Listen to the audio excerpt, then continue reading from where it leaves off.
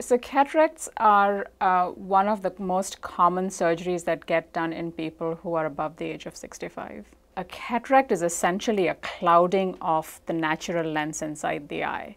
So the natural lens lives behind the iris or the colored part of the eye, and the lens looks pretty clear when we are younger. When this lens, instead of looking clear, starts becoming cloudy, then that blocks the light that goes into the back of the eye. So in a manner of speaking, it's like looking through a dirty window. The person who has the cataract starts getting a decline of their vision. And this can manifest in very many ways. So for some people, it might be difficulty with driving. Other folks find it more difficult to read. They feel like they need more light to be able to read. The ophthalmologist diagnoses the cataract by doing a complete eye exam.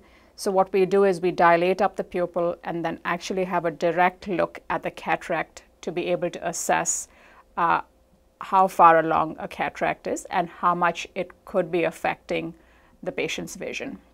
The timing of the cataract surgery is very individual. So this is where I will tell all my patients, I can tell you you've got a cataract, but you have to help me decide what we need to do for you. And some people want the cataract surgery done tomorrow, whereas others would like to wait 6 months, a year, perhaps even longer.